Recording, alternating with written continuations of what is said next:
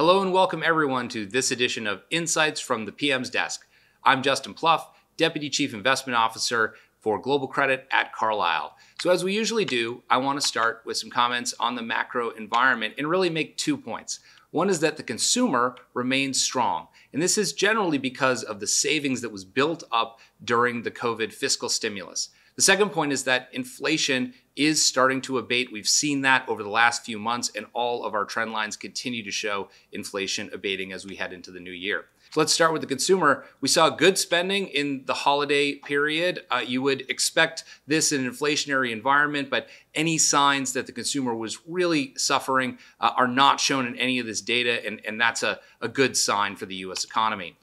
There are a couple of things we're watching. One is that savings rate that was so high during the pandemic has come down significantly, and you can see that on the right side of this slide. The other is that loan delinquencies are starting to come up. So a strong consumer today, but a couple of concerning trends that we're going to watch as we head into the new year. From an inflationary perspective, durable goods spending is now back in line with capacity, and we're starting to see services spending creep up. Both of those things, generally speaking, good signs for a more normalized inflationary environment. There are a number of metrics that we've tracked in prior presentations. All of them are suggesting more normalized inflation. Here you see the cost of container shipping continues to go down significantly. We're also seeing the cost of used cars, which spiked last year, starting to come back down towards trend line.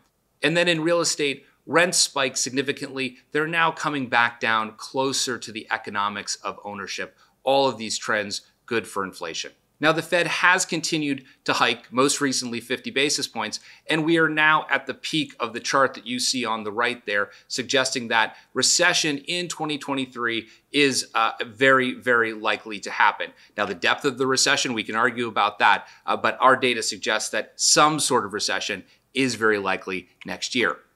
So how are the private credit markets reacting today? Well, first of all, interest coverage ratios are down. Now, I will note that to be between 3 and 3.5% is not well outside historical norms, but the trend is certainly down, and the reason for that is simple. With the hike in rates, you've seen base rates go up significantly. We track LIBOR on the bottom of this chart, and all of that interest expense is causing companies to have to deal with just higher cost of borrowing.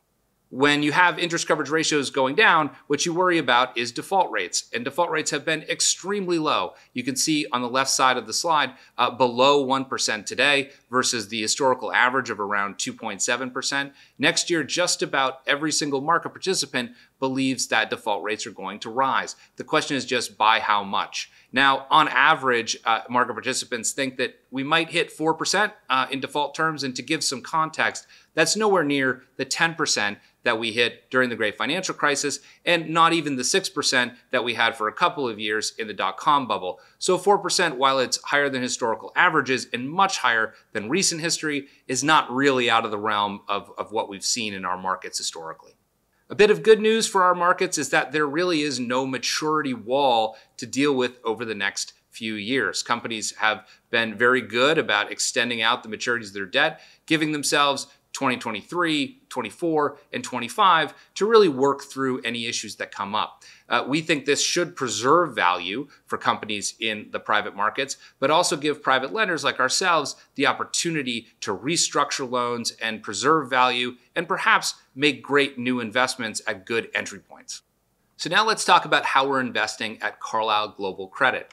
Well, first of all, we're getting paid more to invest in just about every single area we see across the universe of private credit. You can see just about every trend line up. The one that's a little bit flat is direct lending, which has lagged a little bit in the rest of the private credit universe. But as you know, we try to allocate tactically across that universe to go where we see the best value. One of the areas where we are finding the most opportunity is in transitional capital. This is capital that companies need outside the regular course of business to fund things like transformative growth or acquisitions. And they're things that generally speaking, banks or regular way direct lenders aren't well suited to lend to. That's because you need expertise in capital structures. You need to understand the needs of a particular company and really create a bespoke capital solution for them. At Carlyle, we lean into these opportunities. We think it's a great way for us to invest because we have that expertise in capital structures. We have that expertise across many different industry segments. And this is an area where we really can capture that premium for illiquidity and complexity. So what's an example of this? Well, recently, Nielsen, a company you probably all know as a TV audience measurement and data analytics provider, it went through a transitional moment. It went from a public company to being taken private by a couple of sponsors. Now, you've probably seen in the news there was significant market leverage loan for this, but there was also a private second lien that was negotiated between the sponsors and a very few group of lenders. Now, because we at Carlyle had the expertise in the business area, in TMT in general, and we could write a big check and work very, very quickly, we ended up conducting due diligence very quickly and leading the lender group in this particular transaction, we think on very, very attractive terms. So this is just one example of a company going through a significant transition where we were able to come in and provide a bespoke capital solution.